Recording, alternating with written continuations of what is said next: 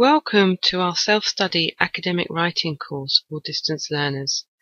This course is designed to help you understand some of the differences between writing for a UK university and writing for work or pleasure. The course is divided into 4 modules. Each module follows the stages most people take when writing an academic piece of work. The first module is called Research. Within each module, you'll see units of study, such as understanding essay titles, good practice in note-taking to avoid plagiarism.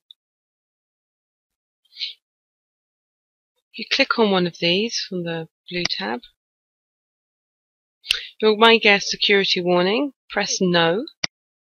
This will bring you to the activity.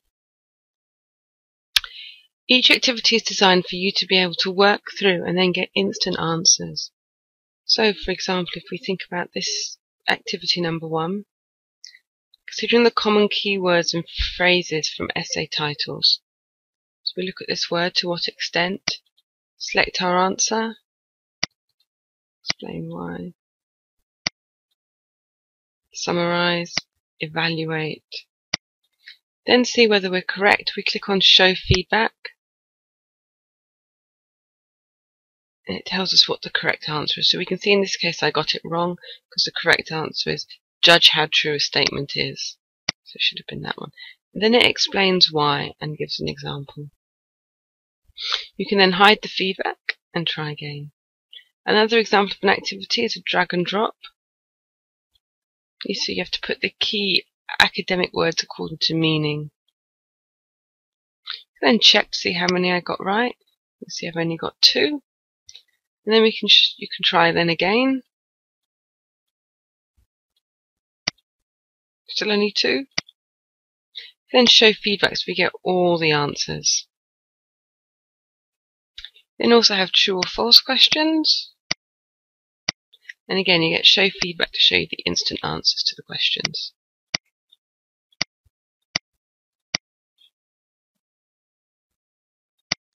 Another type of activity that we have are those that are based on academic lectures that have been given by tutors at the University of Lecture.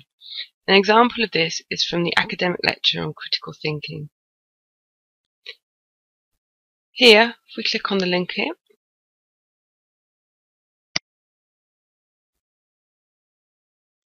it brings up the learning activity for us to do in the video.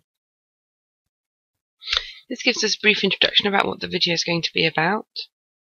We click Next to continue. It gives us some tasks or questions to do. It gives us some feedback.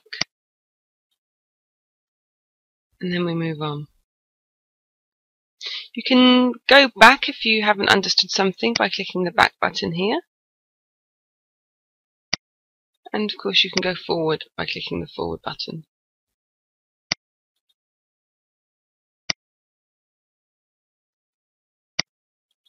Or you can go forward or backwards using the panels here. When you finish the unit, click on the red cross and it will bring you back to this page.